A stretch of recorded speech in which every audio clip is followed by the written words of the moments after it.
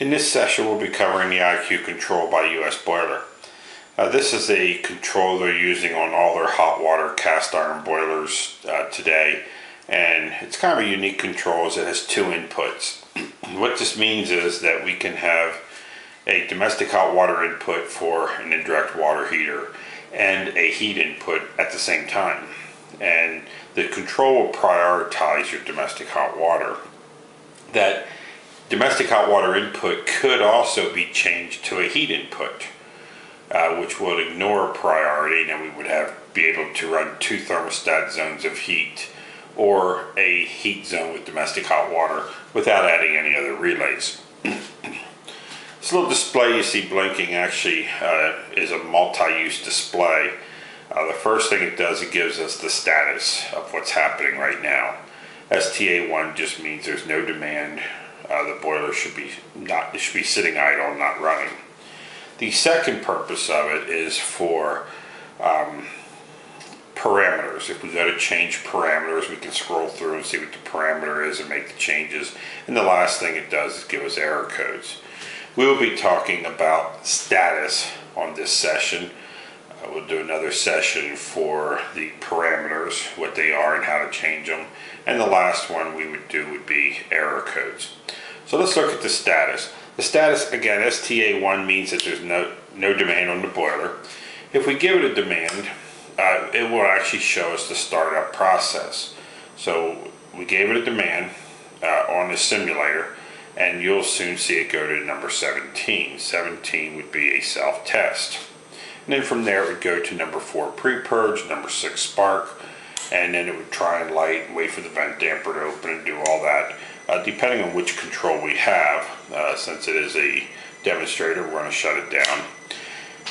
You can see that this control over here says for atmospheric venting on this side. There's also a control for sidewall vented products, which would be a fan product. It's called the ESC. So if we're going to look at the status of this control, we would scroll through with the I button and see all the boiler statistics that it gives us. So the first one is actually the boiler temperature. What's the boiler temperature right now? We can hit the I button one time and we'll see that. Hit it again, we see a set point temperature. Now, since we're showing a set point temperature, that means we have an outdoor reset card plugged into this control. There is another part of this control called the OCP. We also have sessions out there on YouTube for that. And we can plug in optional cards. Again, we are showing a set point temperature set. It does mean we have an outdoor reset card plugged in. What the outdoor reset does, it will lower your water temperature as the days outside are warmer for the water that heats the house. And as it gets colder, that water temperature will increase. So it does save about 10 to 20% on your fuel bill. So if we hit the I button again, the next thing we see is a high limit. The high limit is 180 degrees. We will see that on the coldest days of the year. Now, if you do not have outdoor reset, the boiler will target 180 degrees every time it gets a demand.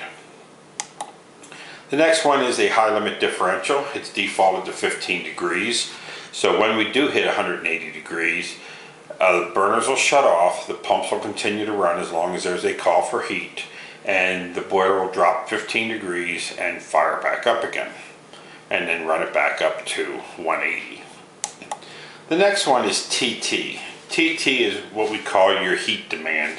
It's just a thermostat connection, and if we give it a call for heat back again, you can see right now it says off because there's no call. Now it says on. Good way to know if the thermostat's calling or not. If we're seeing a call from the thermostat, then we know it's working. If we have a thermostat calling and we don't see TT on, then we know we may have a broken wire or something going on between the thermostat and the boiler. The next one we go to is actually domestic hot water. Domestic hot water works the same way. If we give it a domestic hot water call, it would actually say domestic hot water is on, and therefore we have a call for domestic hot water from our indirect water heater. The next one is our flame signal. Of course, we're seeing zeros right now because this is a demonstrator, not a real boiler. And it would actually give us the reading on our flame sensor on the pilot assembly. As long as we have a good pilot, we will have a good reading. This boiler will continue to fire until that reading gets below about 0.8, 0.8. If it's above that, it's fine. You will normally see numbers in the range of 7 to about 25 microamps. If we go to the next one, this is the runtime hours. This kind of tells us how the boiler's cycling. We would compare this one with the next screen, which is cycles. If you want to know the average runtime on a cast iron boiler with this IQ control, you would take your hours times 60, that converts it to minutes, and then divide it by the cycles, and that gives you an average runtime in minutes. A good cycle time on average is about 8 to 10 minutes or more. The longer the boiler runs, the more efficient the boiler is. We want long run times. The shorter the cycle, the less efficient. We will see a lot of runtime cycles out there of 2 to 3 minutes, which is not a very good cycle. If we can get that higher, the better. So why do they short cycle? Normally due to oversized boilers.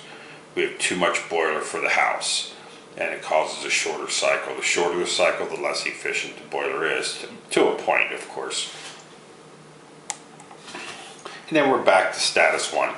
So that's a quick overview on the status buttons on this control.